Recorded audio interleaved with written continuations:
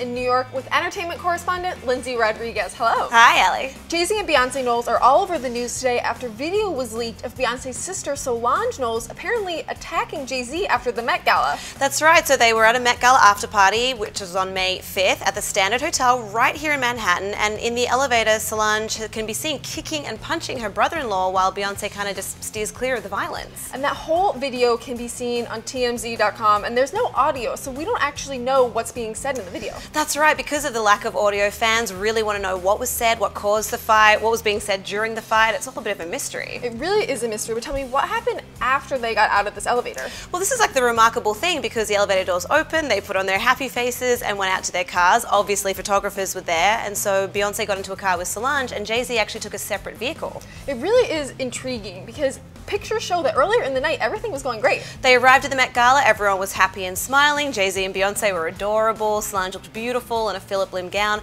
although a new report has suggested that she was actually fighting with Rachel Roy, the designer, earlier at that same after party. Okay, I'm sure more details will emerge, but after the Met Gala, they were all pretty much right back to business. Jay-Z went to a basketball game in Oklahoma City, and the Knowles sisters were apparently on good terms because they went to Costa Rica for their pal Kelly Rowland's wedding. Yep, and Jay-Z and Beyoncé seemed totally fine as well. They were seen courtside at their beloved Nets on Monday night. Sadly, the Nets lost to the Miami Heat.